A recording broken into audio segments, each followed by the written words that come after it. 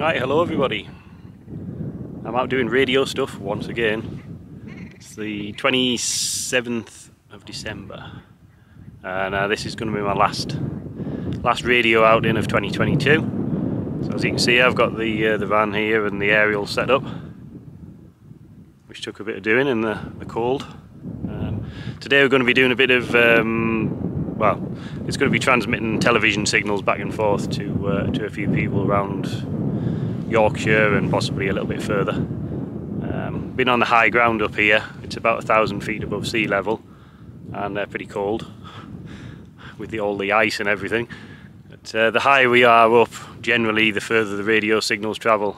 That's pretty much, the higher you are, the further you can see. So kind of the same sort of thing applies. So everyone tends to ask me, why do I go on the hilltops? And that's because generally you can get the signals to go a lot further. And that is half of the fun with the radio stuff, is the challenge to get the signals to go as far as you can. So yeah, it's going to be TV today, television signals, and it's not BBC or ITV. I'm not going to do Dancing on Ice or anything like that, don't worry, even though that might be a bit more entertaining for you. Right, I'll just give you a little look around on the van here and show you all the equipment and things. So the aerial mast is just like a scaffolding pole with all your aerials attached to the top. So there's one at the bottom. This one here is for VHF. The next one up, well actually that one up the top there,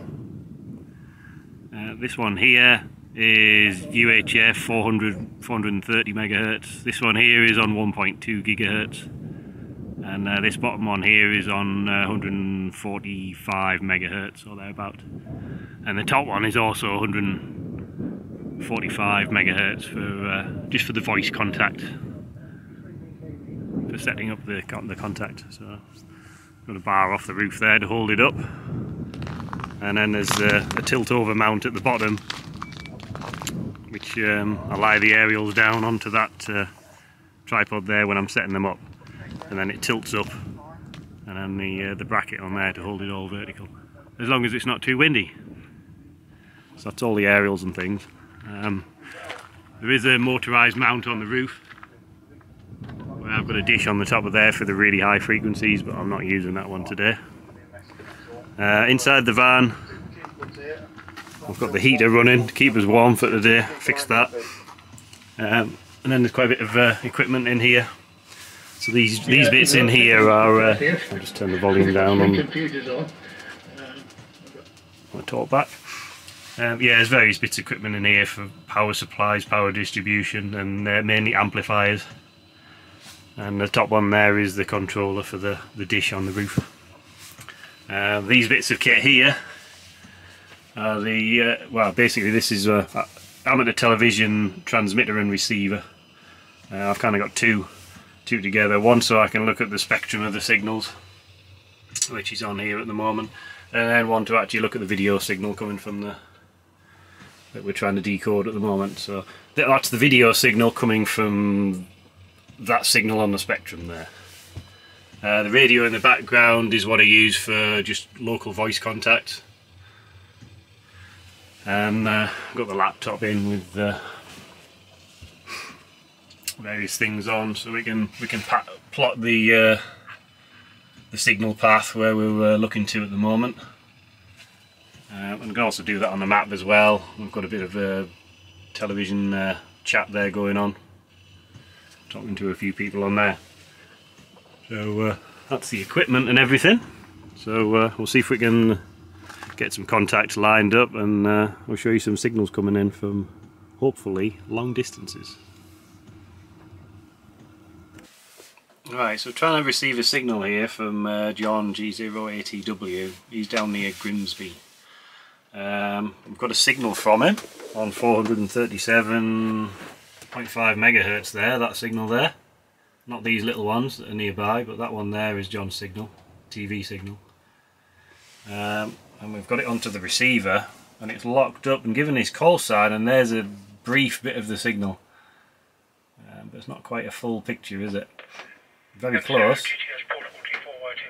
But you can see into his radio shack there. I'll be back shortly. Yep. G4Y TV M0 DTS portable. Yeah, okay, Richard, no problem. Catch you in a bit. But yeah, very close. Cheers, Richard. 080. So yeah, that's there's lots of noise. As you can see here, there's the spectrum is moving up and down quite a bit. Drop the symbol rate even further, and that's down to RAF Filingdales on the moors.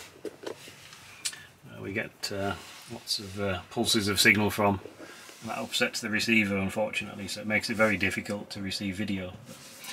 Well, I've got half a frame from you, John. I can see the top half of your shack, but not the bottom. That's amazing. It's amazing you're doing that. Well, we power up a little bit on 2 metres.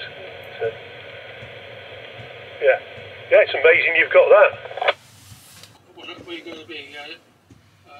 So that's Richard's signal on 1280 MHz on the spectrum. Nice big strong signal. And that's his video being decoded on the receiver. That's Clive G3GJA coming through at the moment on 70 centimetres. The picture's frozen for now, and that's his signal there coming through on 437.5 MHz. But all this bouncing up and down of the spectrum is from Filingdales, so it breaks the signal up quite a lot. But, so yeah, Clive's down near Hull. He's here, and Richard was a bit further up. So there's another signal. So that brings us on to one question I get asked quite a bit, as to why do I do all this instead of using the mobile phone. And most of that is because the mobile phone's too easy. All the radio stuff is quite a challenge, so it's just more interesting. Learning how things work, building equipment and making things, and making a transmitter that transmits a signal and goes quite a long way.